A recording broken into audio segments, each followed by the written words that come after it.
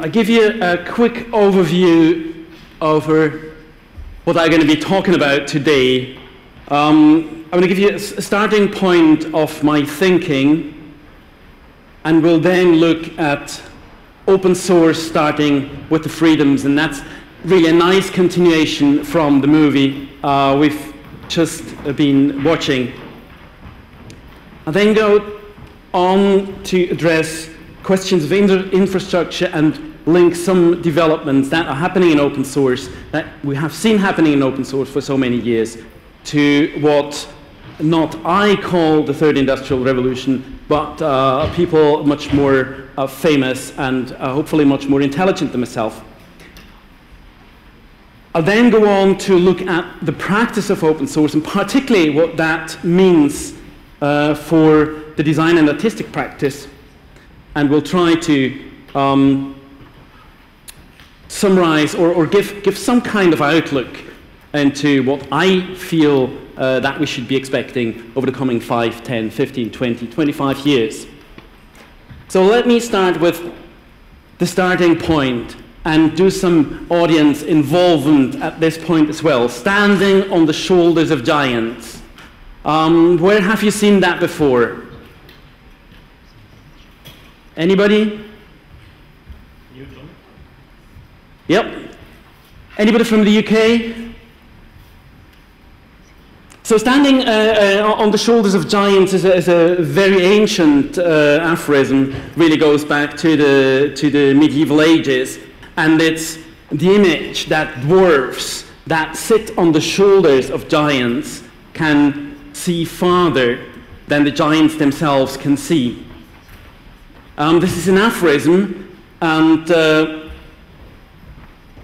you know, an aphorism is a short phrase that expresses some sort of idea, and it's quite often ascribed to Isaac Newton. Isaac Newton used the saying in one of his letters, actually, when he was talking about his theory of colors that he invented at the time. And he was going, I have seen further by standing on your shoulders of giants, which in a very interesting way addresses those two meanings that the aphorism can have.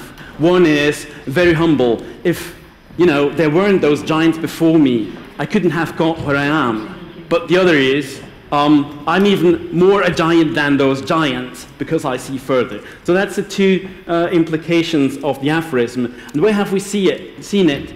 That's the British two-pound coin. And on the side of this coin, there is this saying, standing on the shoulders of giants, which nicely links to that discussion we had in the movie before.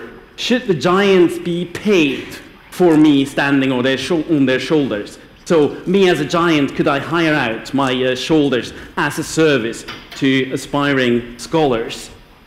Speaking about scholars, a world-famous search engine has also adopted that aphorism on their start page for academic search. And in that context, the stand on the shoulders of giants aphorism gets another interesting twist, because of course it alludes to all the troubles of plagiarism and unfaithful copying, not the naming your sources. And the two troubles of monetizing and naming your sources are quite often mixed, and we'll probably encounter that dilemma over the course of my talk. I promised to start off the discussion of open source with the freedoms.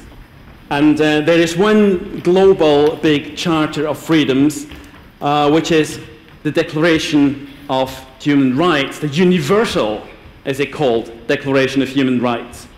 And this Universal Declaration of Human Rights has a very famous Article 27, which is quite often cited in the context of copyright, intellectual property rights, and open source, etc. And interestingly, people promoting copyright, and we've seen a lot and a lot and a lot of them, and the more open source gets stronger, the more copyright people and IP people start fighting back. And they quite often cite the second sentence of Article 27, everyone has the right to the protection of the moral and material interests resulting from any scientific, literary, or artistic production of which he is the author. Leaving aside that there's only masculine formulations in there, citing only the second sentence is taking away the first sentence, which there must be some wisdom when they wrote the Universal Declaration of Human Rights, that they put that first sentence in first and not second. And it reads, everyone has the right freely to participate in the cultural life of the community, to enjoy the arts, and to share in scientific advancement and its benefits. Now, that was also in the film. Content industry, of course, wants us to be consumers of content and interprets the participation in the cultural life as one sitting in the audience, sipping a glass of white wine and watching people doing something funny or interesting or scientific or culturally valuable on stage. But that's not in the text. The text says, we humans do have a right to participate in the cultural life. And I think that's important to take as a premise. But we see that dichotomy between the freedom to take part in culture and the right to protection of moral and material interests. Again, this dichotomy. Let me move on to the freedoms as they're defined in free software. It's essentially four freedoms. We've encountered them this morning as well. The freedom to use software for any purpose, including commercially. The freedom to study, the freedom to copy, and the freedom to fork, to create your own mashups, revisions, etc. So this first freedom clearly states that using any piece of code for whatever purpose is okay, and that includes commercial purposes. And again, we encounter that dilemma of commercial use and freedom to share. Luckily, in software, we have some 20 years of experience of closed source and open source coexisting. There have been, certainly in the early years, in the, say, late 90s, those famous fights between open source promoters and Microsoft sort of being scared to shit about this new movement that's coming up and that's taken away their market. And worse, it's not only taken away their market, it's taken away their talented engineers. But in a certain way, we have come to some kind of balance between, or agreed imbalance between open source and closed source. I mean, even those machines with the famous fruit on their cover use undercover some parts that genuinely are open source software.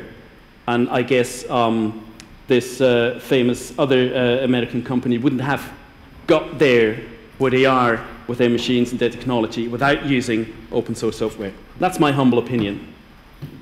Let's move on to the area of design. And at the same time, let's not just go to design, but let's go to design policy and to that famous report called Design for Growth and Prosperity. It was presented last year in Helsinki. It's a report and recommendations of the European Design and Leadership Board to the European Union. Essentially, specialists in design telling the European Union what to do about design. They're addressing 6 strategic design actions. I spare you the list of those, and this report includes in total 21 recommendations. And of course, there is recommendation number 3, work towards zero tolerance of infringement, or in short, strengthen IP muscle. Again, this message, we need to protect intellectual property, and the European Union has to take action and has to set up a tribunal for European IP protection, etc. But then, a few pages on, the report recommends create guidelines, codes of practice, legal frameworks, and experimental spaces to promote the use of open design. Now again, in this report, we see this dichotomy between wanting to be open and wanting to protect IP.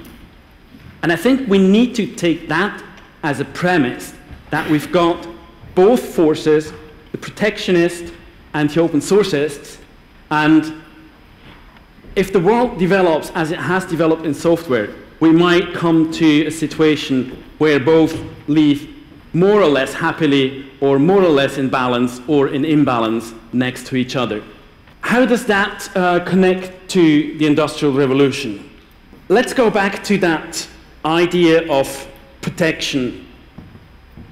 And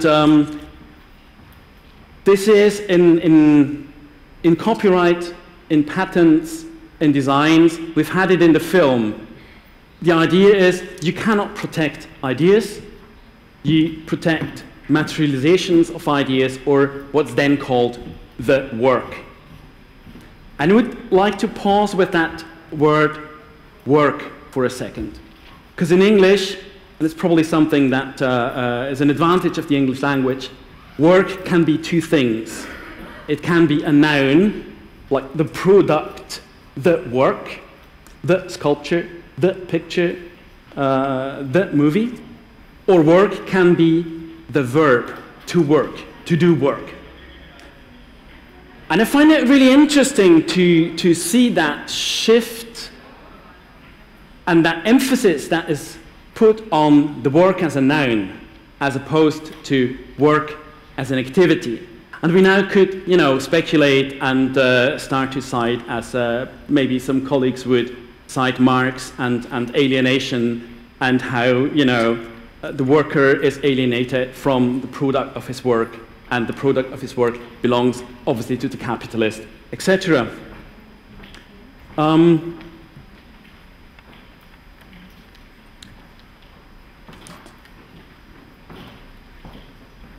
when we're citing Marx, obviously this is a sort of unelegant shift to the Industrial Revolution. I'm using the description of industrial revolutions in the sense of Jeremy Rifkin. He's arguing in his latest book that all the time when we get a new energy paradigm and a new communication paradigm, then we do get an industrial revolution. So the first industrial revolution, according to Jeremy Rifkin, in the 19th century, would have been triggered by the automatic printing press. Oh, that's only this screen. This screen was talking to me in Spanish that he's going to switch off, so I was confused. Excuse me.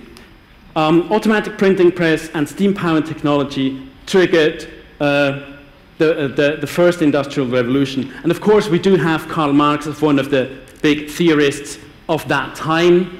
And I've added a number of names on the right-hand side there. We all know Henry Ford and his automatic production system.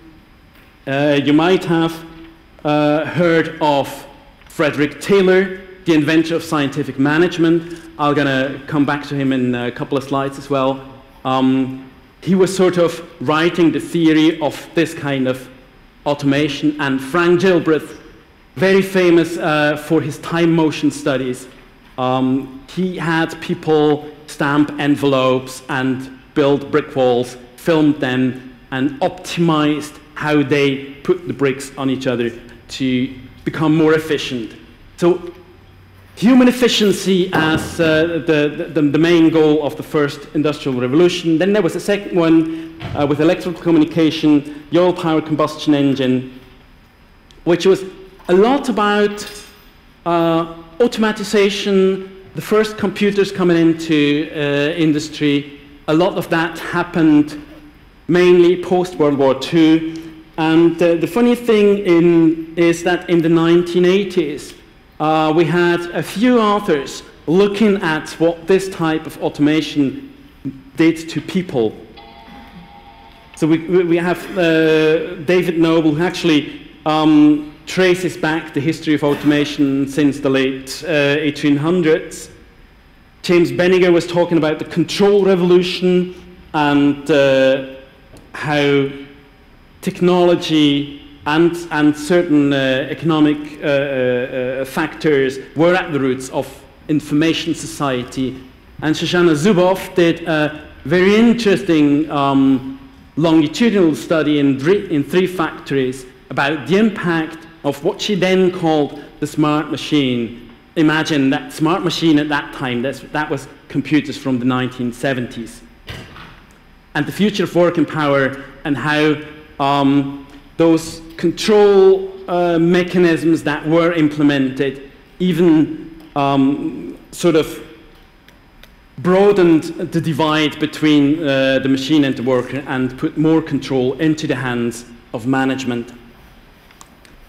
Here comes the third industrial revolution, famously written about by Jeremy Rifkin in his 2011 book,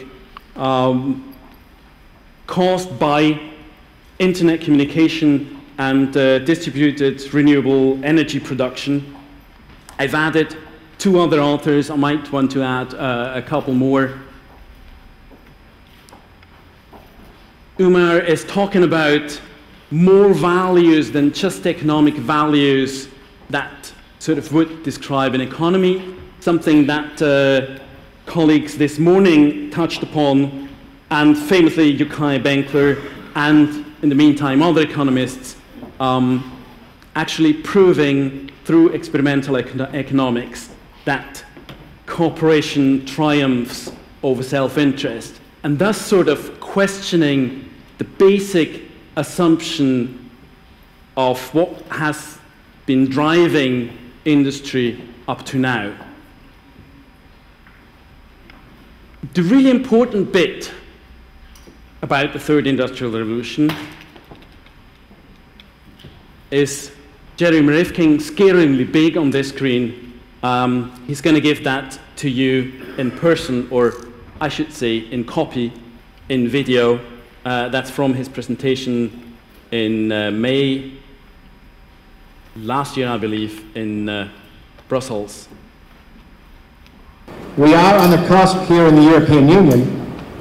As the Vice President, Mr. Tajani, has said, we're on the cusp of a new third industrial revolution here in Europe for the world. We had a very powerful communication revolution in the last 25 years. The personal computer and the internet.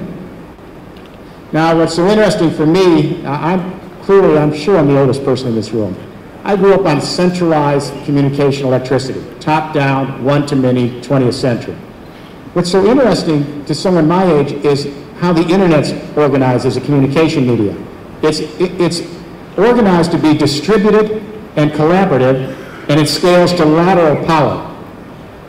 Now, for my generation, lateral power must be an oxymoron. Power is always top down.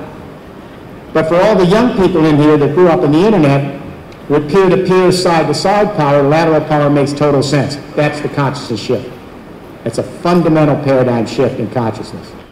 This is power to the people. This is the democratization of the economy.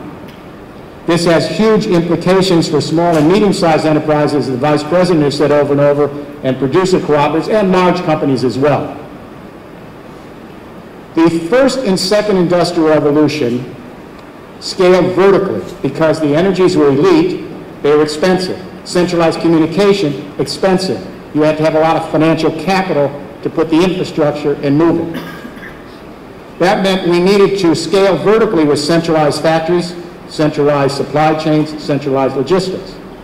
And it favored national markets and national governments to regulate the first and second industrial revolution. The third industrial revolution doesn't scale vertically. That's why it's a new chapter for the SMEs and the producer co-ops and the consumers. It scales laterally. We are on the cusp here in the European Union. No, we heard that. We heard that. As the Vice President, Mr. Tanyani, has said, we're on the cusp of a new third. Right.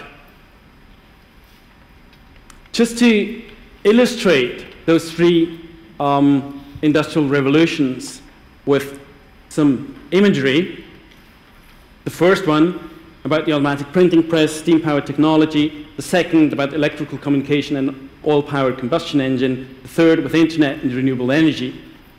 In terms of the icon machine, I call it, the icon machine for the first industrial revolution certainly is the steam engine. For the second one, it's a conveyor belt. For the third one, it's the 3D printer.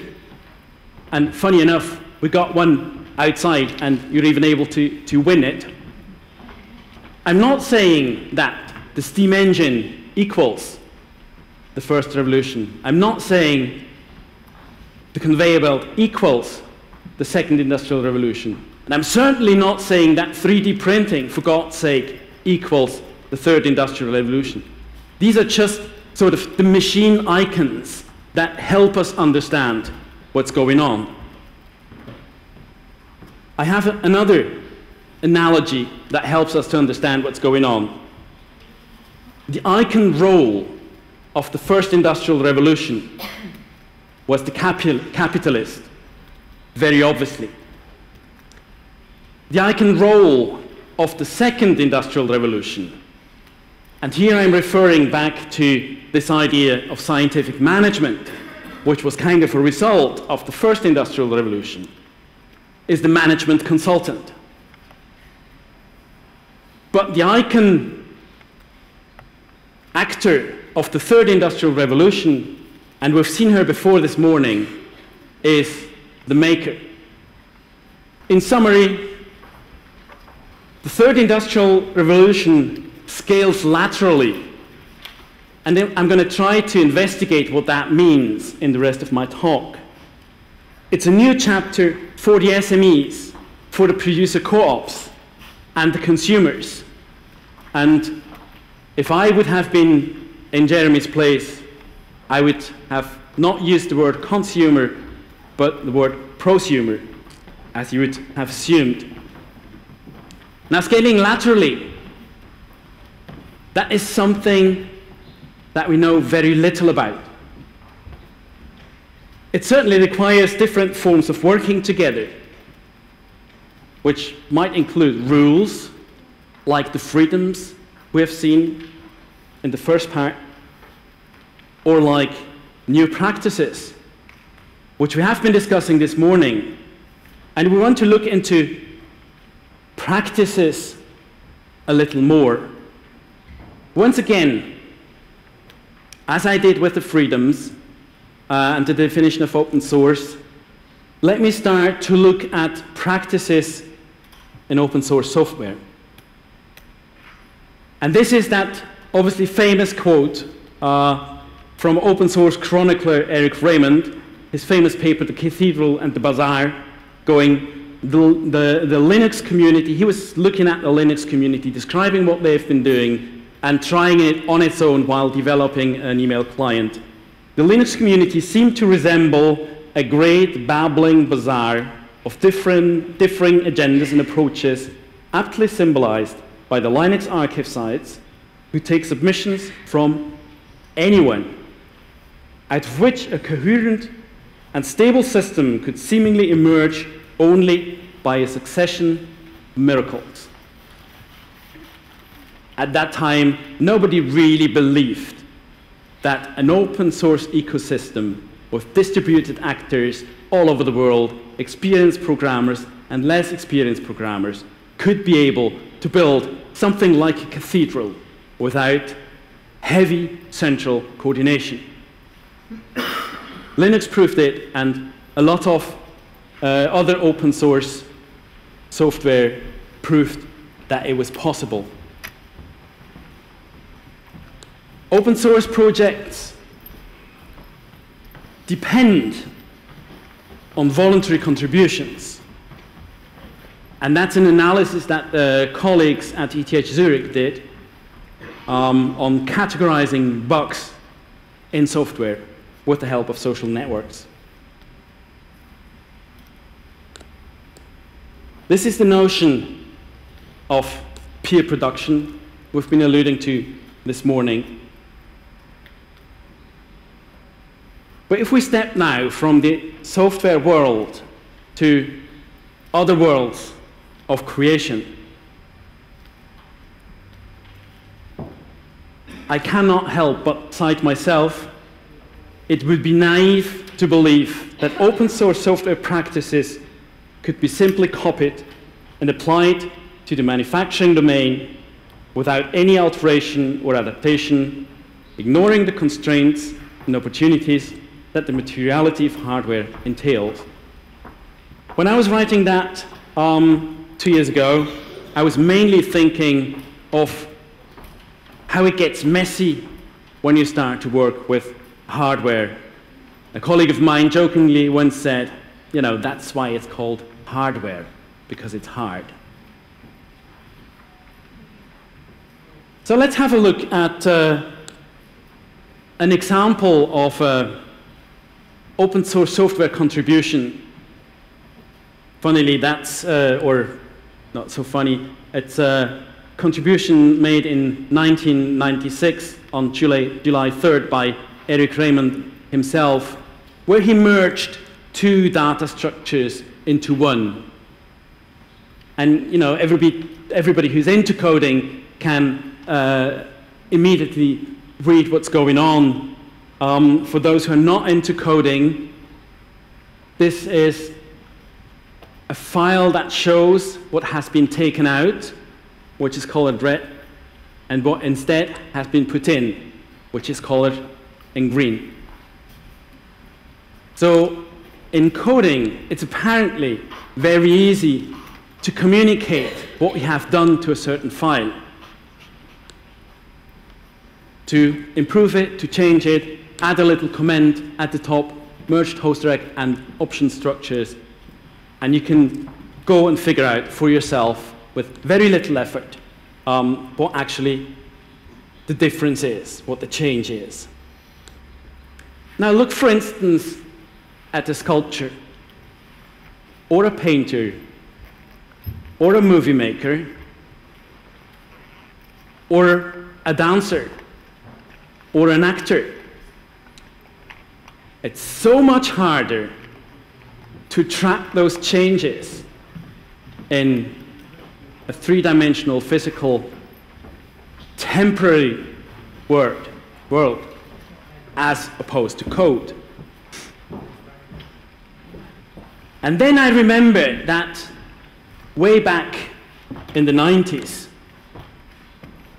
I was actually working in a field that has sort of disappeared these days, I believe, which was called knowledge management. Of course, that was the height of the second industrial revolution, the height of management consultancy. But not everything that we discussed those years in knowledge management is useless. Take, for instance, this diagram developed by two Japanese guys, Nonaka and Takeuchi, in the mid-90s.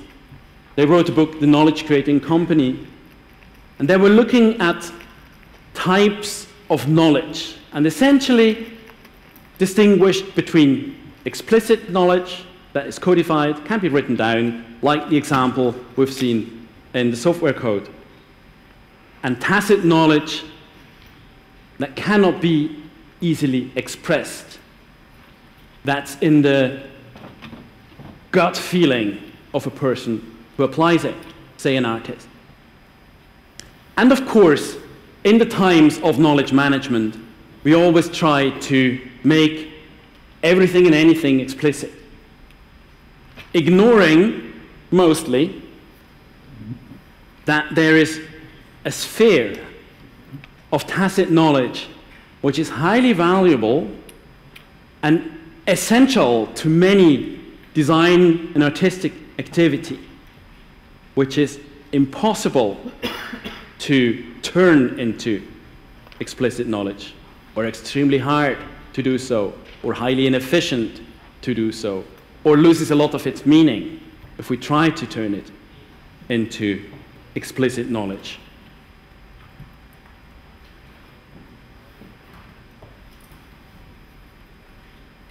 Adding to that two statements from Hannah Arendt, The Human Condition,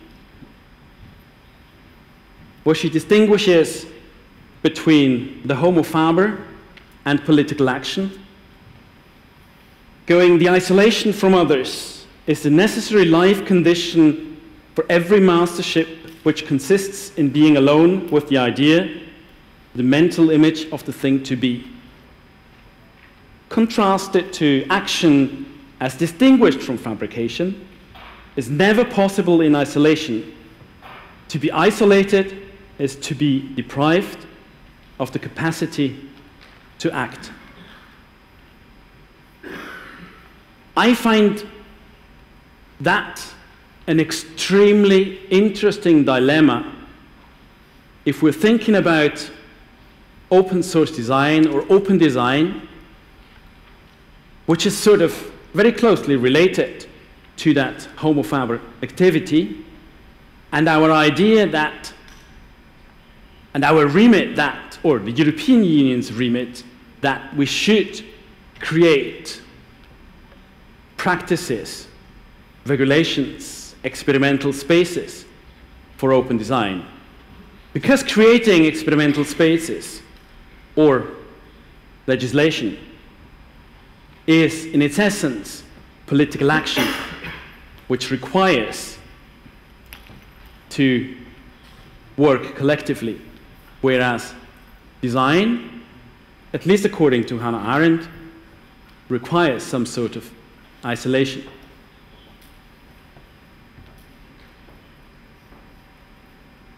Reviewing. We've got this notion, this idea of lateral power.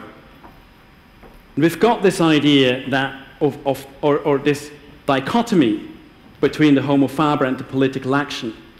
And we've got this trouble of tacit knowledge that, to a certain extent, needs to remain tacit to be valuable. And the question, how could we go on and realize a world where open design actually happens? And a lot of the talk this morning addressed quite a few of those issues. But if we look at another discipline of design, which is more where I'm coming from, which is called organizational design. If we look at management literature, if we look at literature in organization design, we're completely lost. We don't have a lot of handbooks, texts.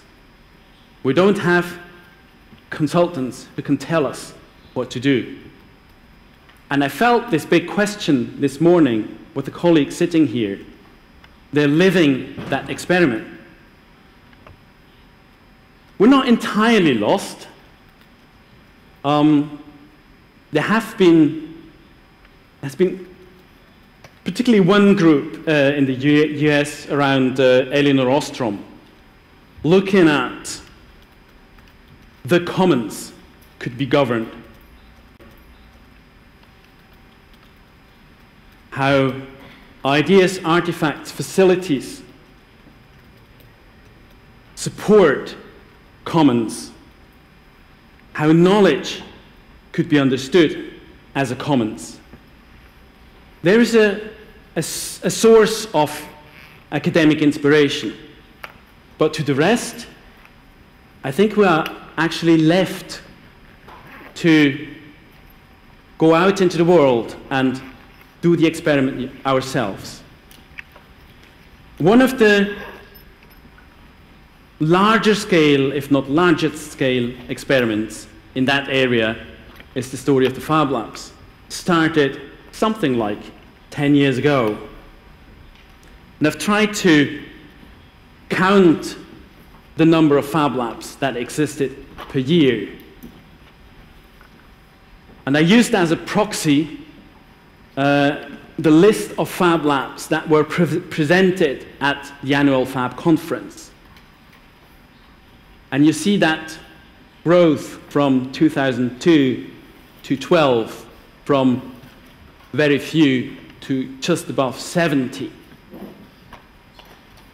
Adding to that, that probably only half of the labs really went to that conference to present themselves, tells us that, yes, we do have a large growing community where we actually work ourselves on that weird concept of lateral power. I have to disappoint you, because we don't have the answers.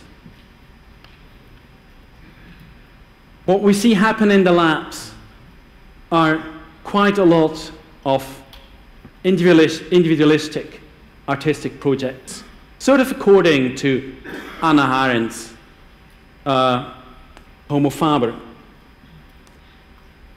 And we see a few more collaborative, more larger scale projects, but they tend to sort of drift into a more techy arena, like the Solar House or the FABFI self-configuring wireless infrastructure. So we don't have the answers yet. But as I've been following certainly the development of Fab Labs the last 5 years, I'd like to try to sketch where it could be going, to then open the floor to questions and disagreement. I mean, the essential question we're facing is, how can we build effective forms of collective action and self-organization in such a lateral environment, and not only something that works in my lab or in my city, but something that could work in my country, in my region, in my continent, maybe even globally. Second big question is how to protect the interests and creative freedom of makers, while also ensuring wide access to new knowledge, processes, and products. Essentially, the dilemma that we inherited from the Universal Declaration of Human Rights.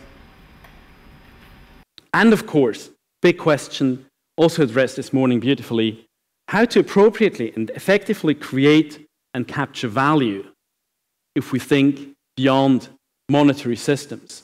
The funny thing is, in the Fab Lab ecosystem, when we face those questions, the suggestions quite often are, we need a central repository.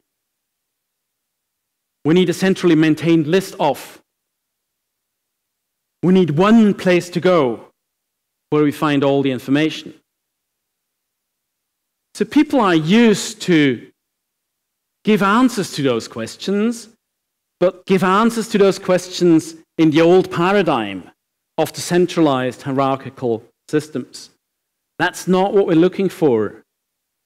And the funny thing is, so far, every time we try to implement one of those centralized solutions, there was a lot of enthusiasm the first couple of weeks, and then they died. Which to me is sort of proof that these are not the right answers to the problems we are having.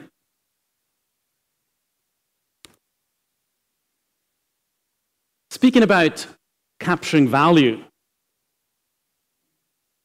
just 2 days ago I got in the WIPO magazine, the World Intellectual Property Organization's magazine, that tells us how important IP rights are.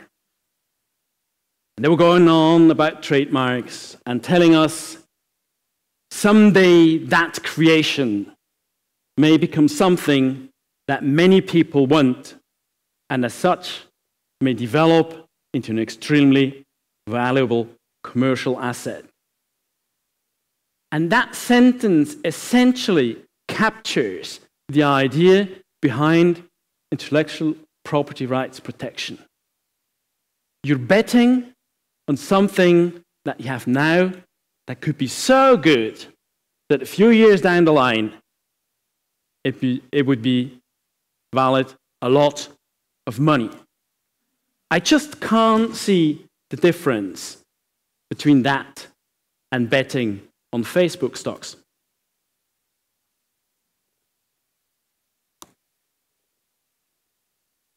However, I think that it's crucial that the community itself takes control of these developments, that the community itself invents structures, explores structures, fails with structures, develops new structures to actually develop instruments for lateral relationships. There is this notion of inverse infrastructures. There is this notion of taking responsibility. And we addressed that briefly this morning in the panel, that making is actually an act of taking responsibility. It's that step away from consuming.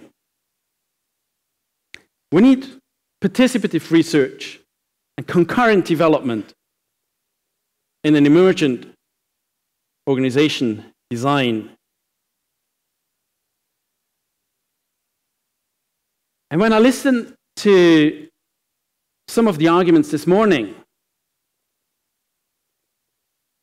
I had to add that picture to my presentation.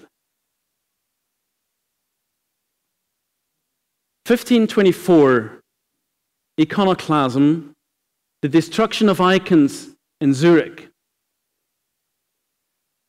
Why am I putting that slide up here? I know I'm talking to an audience with a certain amount of designers. And I sometimes get the feeling, discussing with designers, that they understand very well what they're doing, solving problems. And they start to extend that, trying to extend that expertise to areas where it's not about solving problems anymore. And in that sense, I would want to burn the image of the designer as the perfect problem solver, facilitator, user integrator, you name it. I wouldn't want to burn the image of the designer as such. I want to keep designers as problem solvers. But they cannot help us to find the path to the governance and the infrastructures of lateral power. They can contribute. But we have to find that way altogether.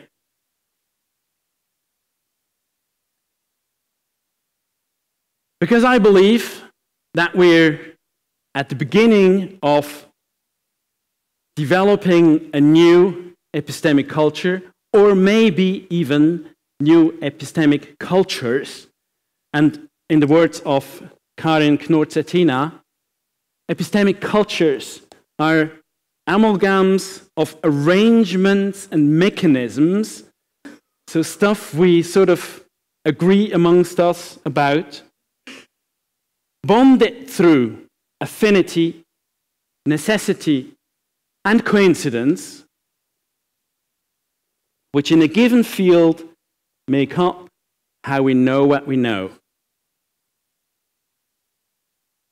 And these new epistemic cultures are beyond the traditional disciplines of the engineer and the designer and the sociologist and the management consultant and the capitalist.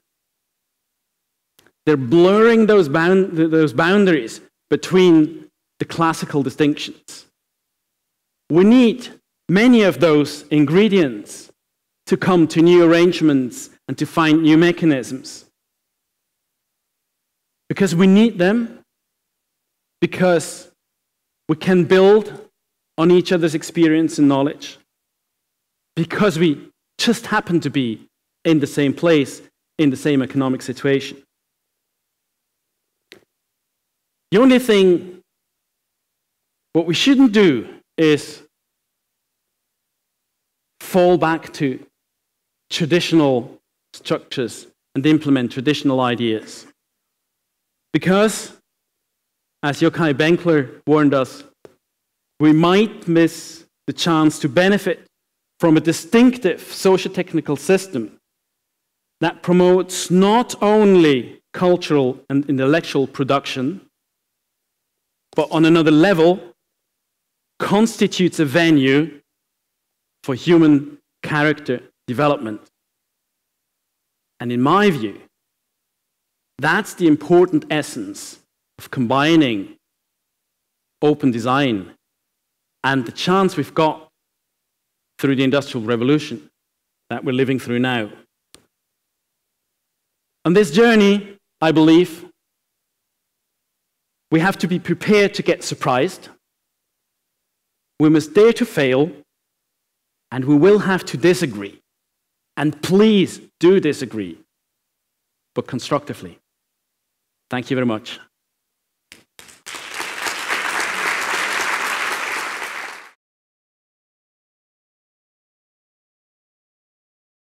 Thanks, Peter.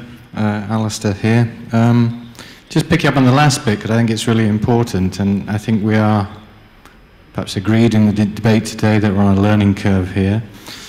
But this idea of agreeing to disagree in design activism, which is a growing debate, I think, and it's coming from lots of different people, academics, practitioners, and those who might not call themselves traditionally designers. But there are some strategies which are emerging. I call it the 3 A's theory: agreement, agonism, and antagonism. And I think open design has also got to learn this route. At what point does it do things through consensus, agreement? At what point does it do things through provocation, antagonism? And at what point does it do things through discourse? It probably does the first two quite well, consensus and discourse, so agreement and agonism. But the last one, antagonism, and this is my question, are we simply being too quiet and too modest and too agreeable? And should we be a little bit more provocative? So that's my question. The short answer obviously is yes, we should. But then obviously you would ask me, okay, but how should we do that? In the development of open design as this community of consensus and discourse, we're still at the very beginning. I mean, this conference here, which is very much about consensus and discourse, is only in its second year. So, strengthen that community that we're in, and actually strengthen our own standing that, yes, what we're doing might sound weird, but this is the future. And those people who argue, but, just don't understand it yet. We need to get there where we can stand in front of an audience of 300 people and say that. But then, we need to go to that audience of 300 people who is not in agreement with what we all agree here, where we actually can get that disagreement, where we actually can pick a fight,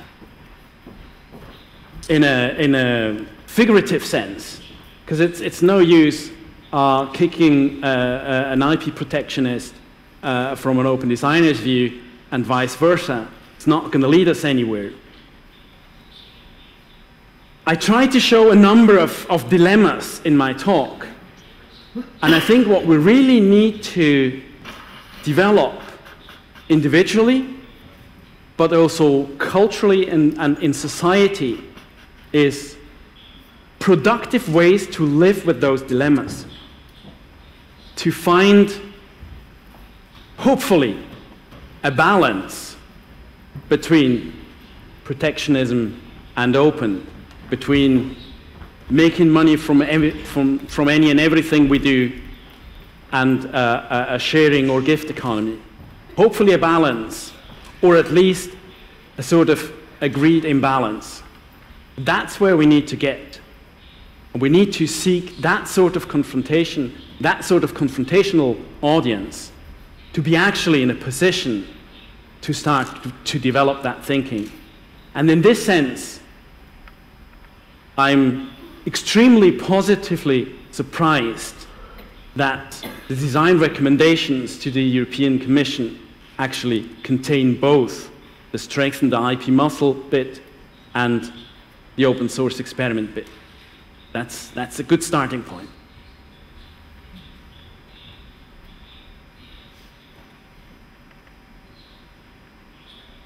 More questions?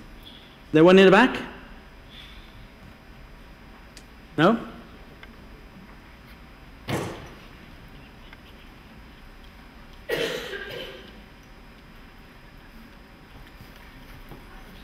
No?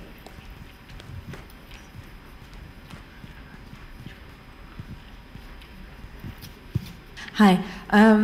I actually have a question. I'm a bit embarrassed to ask this because obviously I'm organizing this, so in some way I must have faith in the whole project. But very often I wonder, is this really something that can move beyond a kind of closed and self-serving ecosystem of people who are interested in this and really affect the mainstream in meaningful ways? Or are we just deluding ourselves? That would be my question. And obviously from your point of view, it would be very sad if we just would be deluding ourselves. Sort of waste of time, isn't it? I believe that, speaking of time, time will help us in two ways. A, this group has been growing immensely over the last years. And there are people in here who have been looking closely at open design over the last almost 10 years. And they can certainly confirm that. So in that sense, time will help us as we grow. But time will help us in a very interesting and quite different way.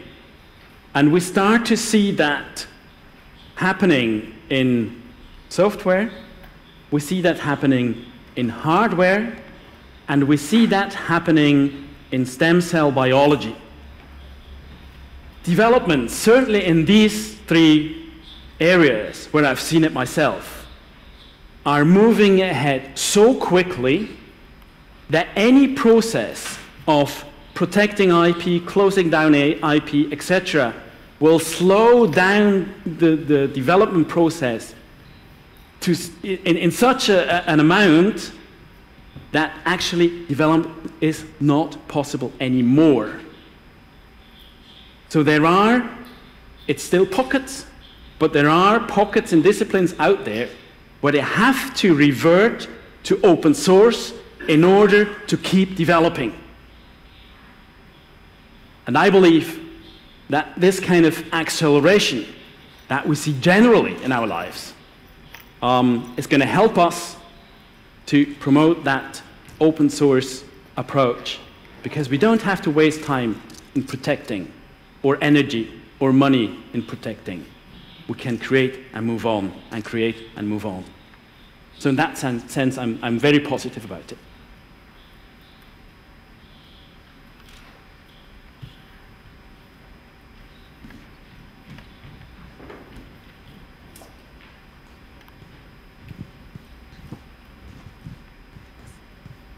Hello. Could you please elaborate a little bit more about the idea of the third industrial revolution and the renewable energies and its relationship with the 3D printer? Because in the two first ones is, I think, quite clear, but then the relationship between the renewable energies today, especially if you say we are in this third industrial revolution today, and 3D printing as the icon machine of this age is not clear for me. Okay. I'll address the two of them separately. First, renewable energies. Traditional energy grids are designed to have big power plants that are close to big energy consumers, and then from a central point distribute energy to the rest of the consumers. There are plans to deal with renewable energy exactly the same way, like big wind farms offshore, big solar power stations in the Sahara, and then through thick cables pump energy across to Europe and stuff like that. Leaving away the argument of geopolitical stability and you know, who owns that cable and who controls that cable, from a technical standpoint, it makes much more sense to generate renewable energy not in a centralized manner, but in a distributed or local manner. So in that sense, it links directly to the idea of lateral power that's also present in the communication structure of the internet. That was the energy bit. So it makes, technologically, it makes more sense, and socio-politically, it makes more sense. And we've seen that, for instance, with the wind farm development in Scotland. There were various approaches to set up wind farms in Scotland, because Scotland has probably the most wind in Europe. There were plans by big energy suppliers, and they always run into massive troubles of acceptance of those windmills, etc. But when local city councils, local island councils started to build their own windmills, that was totally socially acceptable, because they were producing energy for themselves. With technological reasons and social political reasons that say renewable energy should be generated locally on a community basis. The issue of the 3D printer. Again, leaving aside the hype that 3D printing has been created around 3D printing in the last couple of years. 3D printing today, and exemplified by the machine that stands outside, is a technology that brings digital manufacturing to very close to individuals and into the reach of individuals, as do fab labs, as does a lot of development that's happening in digital fabrication. And as fabrication becomes more accessible to individuals or communities, there is the potential to shift centralized production that today is offshored to mainly China, Taiwan, to bring that back to continental dimensions, regional dimensions, national or local dimensions. And in that sense, again, digital fabrication, where the 3D printer stands as a symbol for, homes in on this idea of lateral structures rather than centralized hierarchical structures. Hello, Peter, my old friend. I think we have been met in a couple of countries in the last months, and it's very nice to hear from you how the speech is evolving with the time. But I would like to argue and not disagree, but you know, let's say to maybe bring up like a reflection about how the technologies have been created and in which context, and in which context are we today, no? Mainly because also, you know, I've been reflecting as you have done about how technology or how these previous industrial revolutions had been created. And one of the things that I realized and I got to find is that there are two things, or maybe three things. No? One is the rise of an empire that really drives the creation of new technologies. Then the other thing is the appearance of a crisis that is also driving the creation of new technology. And when maybe most recently, in everything that we are sitting today and what we are using, all what we have in our pockets, and mostly all the creations that we take today as technologies that we are using, came from the military industry, right? So mainly with the First and Second World Wars, and then with the Cold War, even the internet is a creation from the DARPANET, and it's actually a creation to fight the Russians by the Americans, no? In a way to be protected. So my question is, in this sense, which are the conditions today, which seems to be pretty obvious, no? We say we're in a crisis, there are no jobs, etc. But at the same time, the International Monetary Fund and the World Bank are still running the world economy, and they were created in the 50s in the Bretton Woods Agreement. So the thing is, where we should get to that point of crisis in which a real change in technology will be created. I mean real change in technology because I don't believe that 3D printing is there yet to change that. And you know that we agree on that. Yeah, we can make really nice gadgets, and we can. It's giving access to people to new tools, but we are not there yet in digital fabrication. So, which are those conditions that you think we should get? Or I know it's not an easy question, but I would like to know your insights about it. I would rephrase the question and say, what are the infrastructures that we're using? Where are they coming from? And I would agree with you, they all come from that centralized period of time, military period of time almost. And I was sort of